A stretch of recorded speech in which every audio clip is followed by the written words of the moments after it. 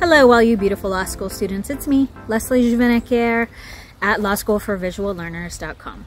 It's been a while. Yes, I finished 3L, 3 years of law school, but not quite done. I'm in 4L and beginning that at the end of this month on April 30th, 2023. So for those of you who are in traditional law school, you might not know that those who are in correspondence programs in California or in part-time programs, there's a 4-year option. And I opted to do the 4-year option simply because, you know, studying at home and getting to be with my children while they're growing up was essential and critical for me and my personal values. So I chose this path. And it feels like a dream having finished 3 years so far. And yet, I feel like I'm over the worst part of it. And I want to share some of my insights that I had gleaned from this last year of 3rd L, in which I took civil procedure, evidence, constitutional law, and professional responsibility. It's a lot of subject matter to do on your own at home. And yes, you have online lectures and you can attend live classes. I chose not to because they were scheduled at my dinner time with my kids or my volunteer time. So I chose to watch the recorded programs at home. And I feel like, you know, it was a lot. And I've heard other lawyers who've gone to traditional schools, and I've heard them say that they're very impressed by it because at traditional law school, you can work with a team of other students and have everyone work together and build an outline and read the cases and help you manage your study schedule and your study load. Where correspondence school, you just don't have that. You don't have that type of support system. You don't have that from your professors and you don't have that from your classmates. And especially in a school, an online school, where it's really designed to get you to fail. It's not really to get you to succeed, it's to get you to fail. And for good reason, because not everybody should become lawyers, and it shouldn't be super easy and super accessible to become a lawyer when you're in charge of somebody's estate, their health, their family life, those kinds of things. Of course, it should be difficult to become a licensed attorney. But at the end of the day, I will say, as a professional adult educator, and I spend a lot of my volunteer time in children's education, you know, law school could be better. It could be a lot better. But for me, having studied on my own, I know I could not do it without my tutor, Scott Carone, who I give a shout out to every now and again, because he's just provided so much comfort for me. And yeah, he's, you know, just a straight regular tutor, but having somebody just give it to you straight and talk you through things, or sometimes listen to you when you need somebody to have your ear on the stresses and the struggles of law school, and to remind you that you're capable and you can do it and they believe in you. I think that's everything. I think it really is everything. So, you know, if you don't have classmates or a professor or a loved one to encourage you on that level, I highly recommend a very qualified tutor to be that emotional and psychological support for you. So I also wrote in my blog update that, you know, one of the most important things that students contact me about, having my professional experience in emotional intelligence and executive life and career coaching, is, you know, the stress and the strain and the struggle of managing an adult life in law school as an adult learner. Majority of law school students are, 23 to 27 years old. They don't really have a lot of life experience, professional experience. They're, you know, wet behind the ears and haven't had the experience of dealing with heavy hitting issues. And I talked about that in the blog. You know, issues like racism and inequality and child abuse and neglect, or divorce, or, you know, bankruptcy, real serious adult issues. Young people in their 20s just don't have that life experience. They don't. And I say this as somebody who's overcome domestic violence and neglect and poverty and all of these things. There's a difference between going through something yourself and helping somebody go through it, and going through the other side of a trauma or a challenge. And as a coach and somebody who's done that for a living for 14 plus years, it takes a lot of skills, but it takes a lot of psychological resilience. I don't think law school teaches you how to do that. The reason why I know this is because I've coached some of the top lawyers in America. you know, and serious issues, murder trials, you know, political crucifixions, you know, energy scandals, these kinds of things. And you have to be able to control and master your own emotions, your psychological state when somebody's attacking you or challenging your credibility or your integrity. And law school doesn't provide that. It really doesn't. And so a lot of students have contacted me and asked me, you know, how do I deal with that? And I wrote this past year, in 2022, 2023, not 2023, but 2022, I wrote 4 books and published them, and they're all on emotional intelligence. And I talk about what I've learned throughout my entire career and how I've learned over my own personal challenges.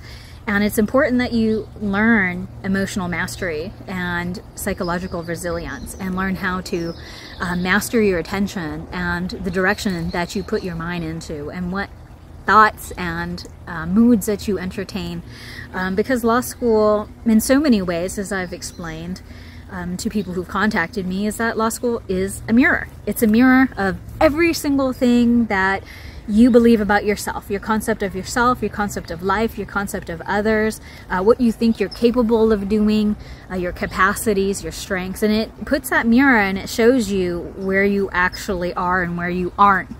And for me, it definitely was that. And I explain, you know, if you look at the challenges that you experience in law school, whether it's at Correspondence or online or in regular law school, you know, you really have to take a hard look at yourself, your ability to manage stress, deadlines, other people's emotional problems, psychological problems, financial problems, political problems, all sorts of types of problems, and how you deal with people in resolving conflict, internal conflict or external conflict, legal conflicts.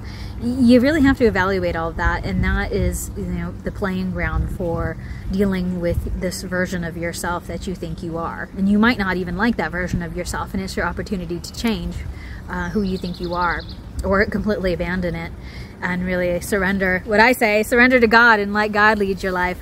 But if you don't like who you are in law school, you're not going to like who you are outside of law school. And so I bring that up in my blog, and I raise that issue now because I think that if you don't know how to manage stress now, you're going to turn to drugs and alcohol. You're going to turn to sex, adultery, abuse, self-harm, those types of things. And I know that from experience with having worked with lawyers. One of the biggest things is drug and alcohol abuse. And if you even look at the professional responsibility rules, I mean, there really is not much on those, because it's very well understood that to cope with a lot of stress, people use substances, or have affairs, or engage in behavior that's risky or self-harming. So learn how to take care of yourself. Make it your job. So in terms of the substantive material, you know, it is a lot of memorization. You have to memorize it all, but I think it helps if you learn to apply it and talking it over with people. But you're never really going to learn all the substantive material in terms of, you know, black letter law and all those exceptions and all of the sub-element rule changes, and without actually studying and practicing essays and doing questions. You're just not going to know it. You have to put it into practice. And what better way than having to challenge yourself and your ability to recall, but understand and apply the rules. And that requires essay practice. And what I have done is had my tutor look at my analyses. And not every professor is going to like what you put down. They're not. They're going to look at your paper and go, you could have analyzed more, you could have done this, you could have done that, whatever. And it may help you, it may not help you, their feedback, but you just have to practice it, and you have to get used to thinking about the rule in an applied concept and how it plays with other rules and how it changes the outcomes. So practice is probably the key. I spent 6 months practicing essays, studying them, studying the answers, studying how the words are written in the rules. It was really 6 months of practice. And then the other 6 months was, you know, reading the rules, learning about them, doing the assignments, essays, mini theses papers, definitions, assignments, those types of things. You have to do all of that, and that's kind of like, I call it busy work. Some alumni from my school call it busy work, but it all builds up.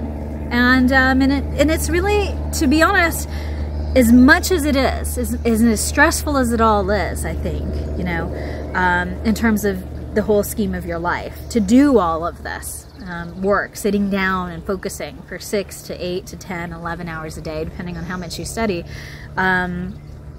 you know, it all adds up.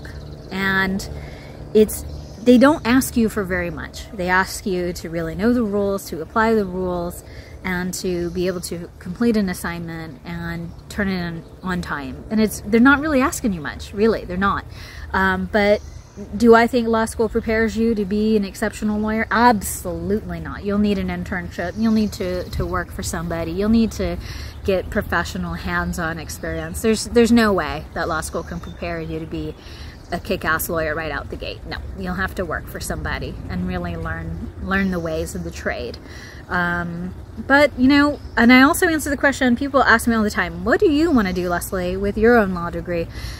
I have had my own practice. I've built my own clientele for 14 years in Europe and in the United States, and I could tell you private practice is not for me. I am not going to start at the bottom of a giant law firm. I'm not that partner track, if you ever saw that Netflix film. Not in that. Not interested in being somebody's like peon for 6 years. No. But right now I've been volunteering for my kids' nonprofit school, and I serve on the board of directors, and I've really enjoyed doing that. I love education, I love teaching people, and I love supporting people to get the resources that they need so they can get the education that they deserve and that they require to fulfill their journey and move on to the next steps of their own personal development. And using a law degree is very, very helpful. I use it now in so many ways. And I did take a few courses. I took a course on corporate governance and grand jury investigations at Cornell Law, and that was great. The professors there were awesome. I studied impact investing at Harvard Business School online, and that was really fun. Made a lot of friends, networked a lot. And then I studied corporate governance and ESG investing at UC Berkeley Law, and that was really cool. It was kind of like an intro, but there was a lot of prestigious professionals in that realm, in tech and finance in California. So got to talk with people who work in all these companies and see that they're moving in that direction too. So that was cool. I was really, really busy last year, and hopefully as 2024 winds down and I finish this degree, I take things a little bit easier. But then again, I'm one of those people that just kind of goes for it in life. Who knows what I'll do next? But I feel very satisfied. I feel very grateful. And in the next video, I'll talk about, you know, does law school make you fat, sad, and sick? And I answer that question and how to deal with it. So thanks for joining me. All you beautiful law school students, this is Leslie Juvenek here at Law School for VisualLearners.com. If you're interested in our visual outlines, check them out. As always, free shipping with Media Mail, and I wish you the very best in all your studies. May the rest of your life be the best of your life.